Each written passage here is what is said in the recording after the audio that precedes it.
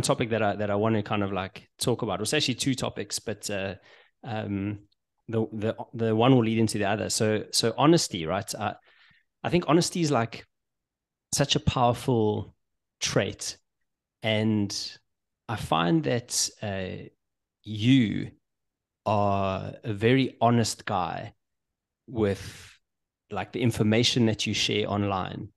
And I was wondering, like, were you always like that? Were you always very honest? And if not, like, when did it change and like why did it change? Hmm.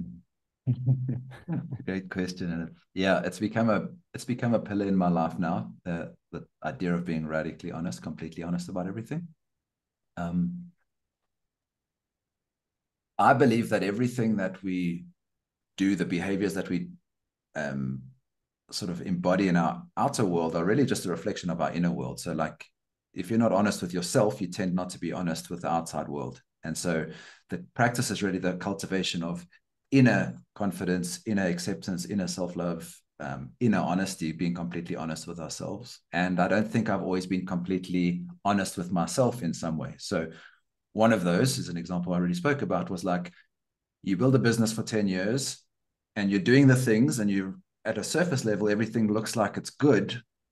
But when you genuinely be honest with yourself, it's like, am I loving this? It's like, fuck no, I would rather be somewhere else. Like, I don't want to wake up at 8 o'clock and have all these meetings and have a team and do this stuff. So a part of me wasn't really honest with myself, but I kept on going anyway because of whatever my story was. Have to make money, have to be this guy, have to be whatever.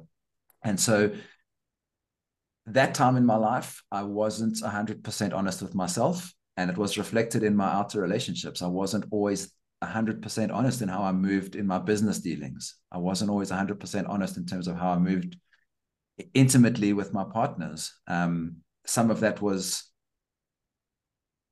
more blatant than others. There's like this little gray area, which I've spent a lot of time looking at. This is also sometimes wrapped up in a story. I'll give you an example. Perhaps in my intimate connections, if I was connecting with somebody like a woman, I would want to perhaps get my needs met. But my real honest truth underneath that was like, I wanted to be lovers with her, but I didn't want to have a long-term relationship. And if I got a sense that she wanted something more than just intimacy, I would be like maybe a little bit economical with the truth, for want of a better word, of like, I would say something like, I'm not so sure if this is what I want, but let's see where it goes. Where my truth, when I tune into my genuine truth and I have the courage to say it, it's like, hey, I don't see us being anything else except lovers for the next however long it feels good for us. But I don't see us being boyfriend and girlfriend. And I definitely want to see other people. I never really had the honesty to be able to navigate it that clearly and that openly. So, wrapped up in a story that I maybe didn't want to hurt her feelings, and I also wanted to get my own needs met, I would probably not necessarily be as completely honest and forthright as I should be.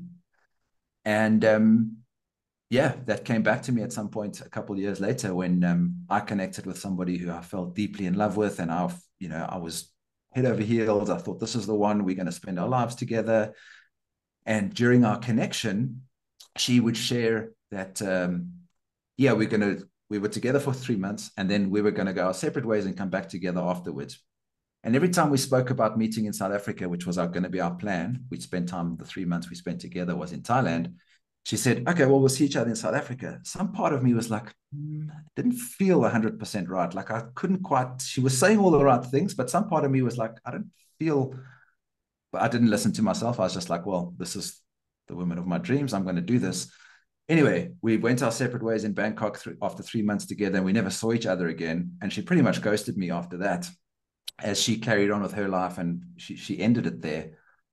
But that was such a strong reference point for me to realize that she had done to me what I had been doing to other people, women in my life, for so many years. And it was like, she didn't have the courage to say, listen, bro, amazing, loving this. And it's only for the next 3 months, because after that, I'm going somewhere else. I don't want to have anything else to do with this or you, or I've got somebody else, or whatever her truth was. She didn't share her truth.